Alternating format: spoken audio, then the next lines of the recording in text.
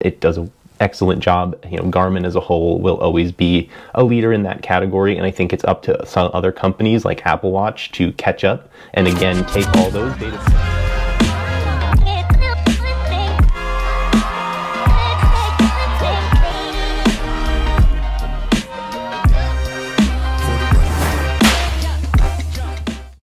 So nice out here. Let's go.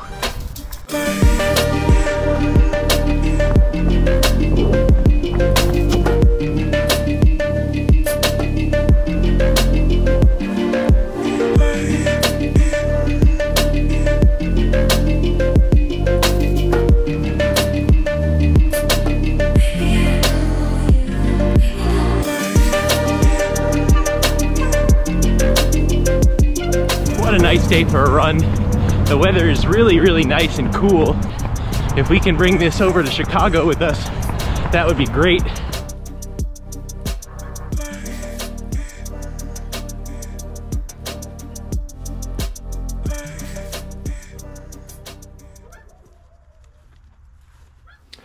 All right, everyone, so let's dive into my thoughts, opinions, the things that I like about this Epix Gen 2.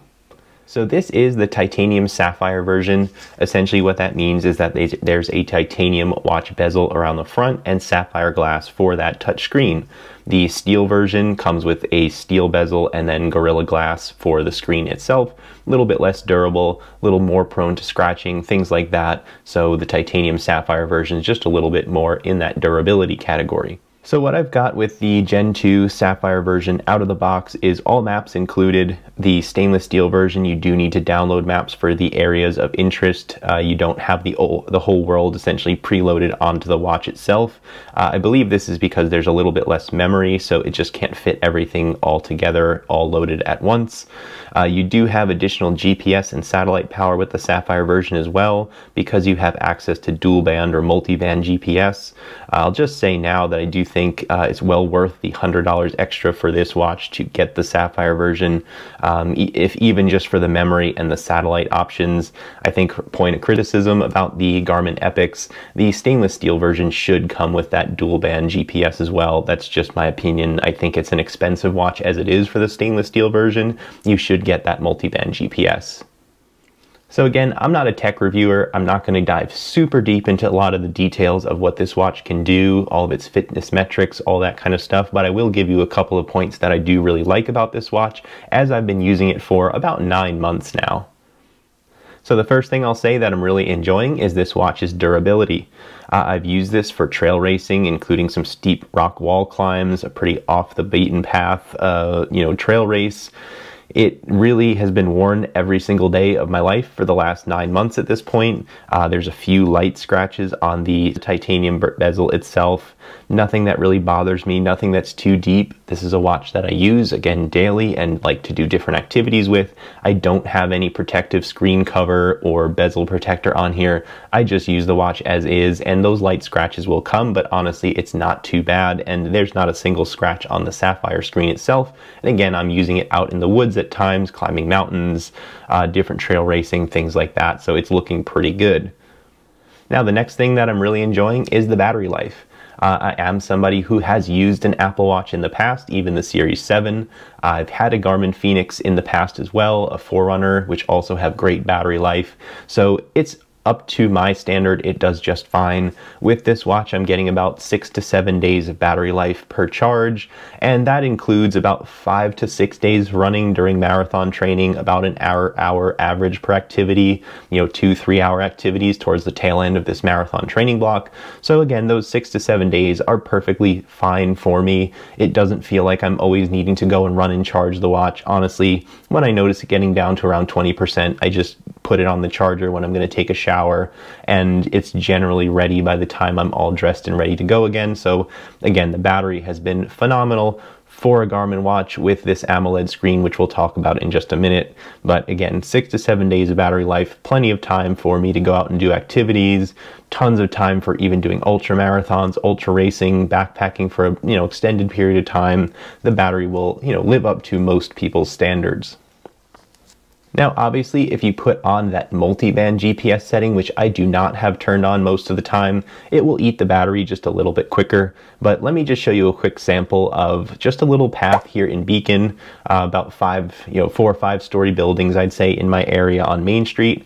And you can see these little points that I highlighted where I truly crossed the street, and it was able to see with that amount of accuracy where I did cross to one side of the street to the other. This is just a 2-direction road, so not that much difference in distance, but it pinpointed it pretty much perfectly. And this is, again, just with all systems on, not the dual band GPS. So you can see that's why I haven't even really had to turn it on. Only in really challenging conditions would I really turn on that dual band and use a little bit more battery life, because it's been super accurate, even just with the all systems turned on. Again, no dual band, still this accurate out of the box. Next thing that I really appreciate and enjoy about this watch, and honestly why a lot of people are going for the Epix, is the screen itself. It's super bright, really vibrant, great color. This is because it's an AMOLED display. The Phoenix series uses something called MIPS screen. It's just a little bit different. Again, I'm not going to go into super deep details and everything, but it relies a little bit more on sunlight for that color and vibrancy on the screen itself when you're outdoors.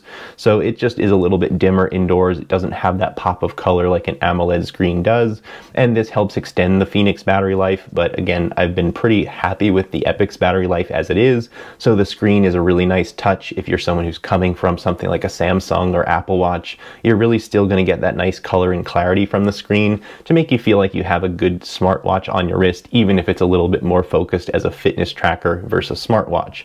So the screen overall, going through all these different widgets and things, super easy with the touch screen, really nice to look at with that color display. And again, the AMOLED, just really a nice feature to have on a watch that still gets up to a week of battery when I'm using it as regularly as I do. Some people talk about how the Epix has trouble with the screen when you're in direct sunlight.